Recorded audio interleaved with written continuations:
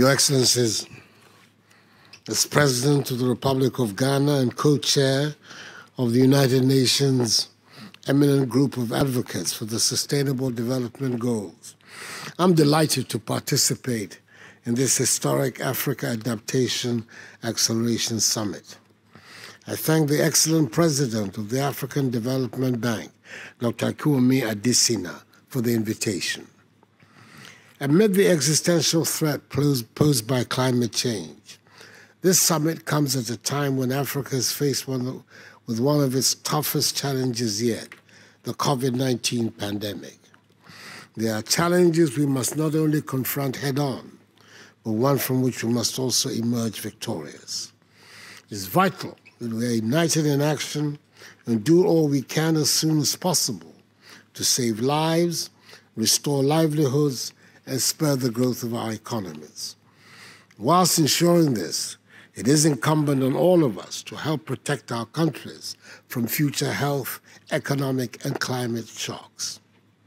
In Ghana, we're committed to promoting climate adaptation action, and that is why we're pleased to be collaborating with the Global Center on Adaptation in close collaboration with the African Development Bank, in pioneering solutions on how to build durable infrastructure and supporting African cities to guard against the impacts of climate change.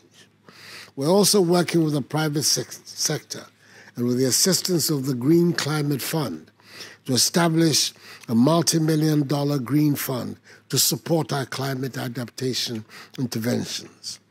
We expect these initiatives to deliver tangible progress towards Ghana's adaptation and development objectives.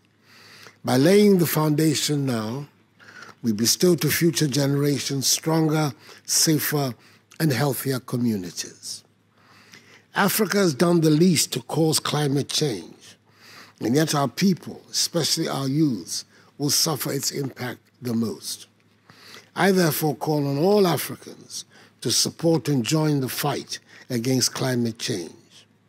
And in doing so, we must also collectively and with one voice demand that the developed nations of the world responsible for this phenomenon, 76% of global emissions comes from the West, that they make good on their promise of making available to the poorer nations of the world some 100 billion annually in climate finance, provide the requisite technology transfer to help us in the fight, and commit to debt for climate swap initiatives.